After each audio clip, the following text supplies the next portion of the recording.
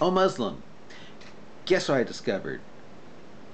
Read Koran Surah 33, verse 72. And, oh, by the way, the reason why I'm using this camera instead of yours is because I feel this is going to be pulled off. So I'm getting a totally different angle here. So anyway, I'll continue here. Oh, Muslim, guess what I discovered? In Quran 33, verse 72, it really sounds like Allah is making fun of people who become Muslim. If you don't believe me, here it is. This is Azab.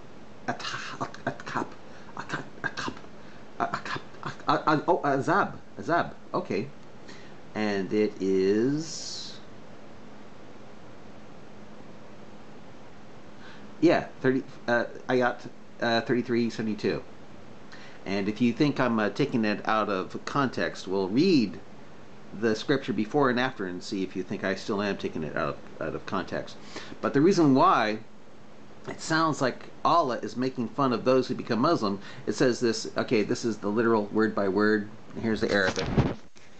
If you don't believe me,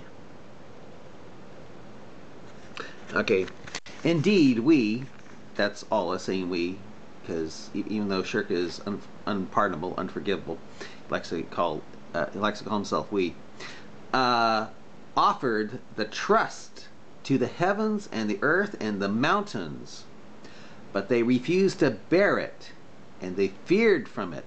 In other words, they're afraid to take all this trust. But bore it the man, indeed he was unjust and ignorant. So the reason why the man became trustful of Allah is because he's ignorant, it seems to say here. Okay, but now I'll read, this is from Islam Awakened, and you'll see what I mean here, how it seems to, how the Quran 33 verse 72 seems to be making fun of those who become Muslim. Okay, verily we, that's all again, even though shirk is unforgivable, we did offer the trust of reason and volition to the heavens and the earth and the mountains, but they refused to bear it because they were afraid of it. Yet man took it up, for verily he has always been prone to be most wicked, most foolish. So in other words, you're foolish if you become trustful of Allah. Okay, now this is MM Pixel. Lo, we offered the trust unto the heavens and the earth and the hills, but they shrank from burying it and were afraid of it, afraid to trust in Allah. Who knew that mountains were smart, you know what I mean? And man assumed it. Lo, he hath proved a tyrant and a fool. So if you become Muslim or trust in Allah, you're a tyrant and a fool. Okay, here's the Shakir version. Surely we offered the trust to the heavens and the earth and the mountains, but they refused to be unfaithful to it and feared from it, and man has turned unfaithful to it. Surely is unjust, ignorant. Well, that seems to contradict the other verses, the other Qurans. So I'll now try Yusuf Ali. Yusuf Ali said this: we did indeed offer the trust to the heavens and the earth and the mountains, but they refused to undertake it. Again, who knew mountains and the earth and we're so intelligent? But they refused to undertake it, being afraid thereof. They're afraid to trust Allah. But it goes on to say this: but man undertook it. He was indeed unjust and foolish. So a man was foolish for trusting Allah. That's what the quote clear signs, the quote clear signs, that's what the Quran calls itself, clear signs. That's what the Quran seems to be saying to me here. So yeah, so the man took it because he's foolish. He trusted Allah. Okay, here's another version. Alright, Truly, we presented the trust to the heavens and the earth and the mountains, but they refused to carry it and were apprehensive of it. They were afraid of Allah and trusting Allah. They were apprehensive of it. But the human being carried it, because, humans, I guess, are stupid. Truly, and I'll tell you why. Truly, he had been wrongdoing, very ignorant. In other words, if man wasn't ignorant, he would have been like the mountains and refused Allah's trust. That's what it comes down to it here. Okay, here's another version. We offered the trust to the heavens and the earth and the mountains, but they refused to bear it because they were afraid of it. Didn't trust Allah.